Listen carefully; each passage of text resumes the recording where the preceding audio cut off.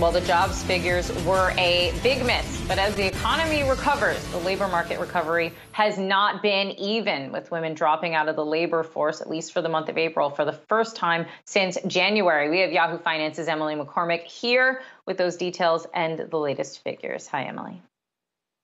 Hi, Kristen. And as you mentioned, this was a disappointing jobs report on a number of measures. And one of those was also what it showed about women in the workforce. As you mentioned, we saw the civilian labor force for women over the age of 20 decrease for the first time since January, with about 165,000 women leaving the market in April from March. Now, this means that they were neither employed nor were they looking for work last month. And that's why we saw the overall civilian labor force increase when you include men back into that statistic.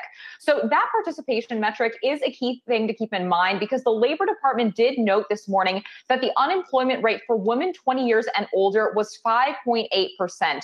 Now, on the surface, that actually does look pretty good, since the national average was 6.1%, and that 5.8% also decreased month over month. But a lot of that decline came simply because women had left the labor market altogether and were not even looking for jobs anymore. And we did see that in the participation rate for women, which was just 56.1% compared to what we saw for men 20 years and older at 69.8% in April. Now, I also want to highlight the fact that we have been noting that women of color especially have been hit hard by the pandemic, especially. That's a fact that even Federal Reserve Chair Jerome Powell has been highlighting. And we did see tens of thousands of Latinas aged 20 and older drop out of the labor force last month. I do want to note that we saw 134,000 Black or African American women in that age group return in April over March, though the unemployment rate for them was well above the national average at 8.6%.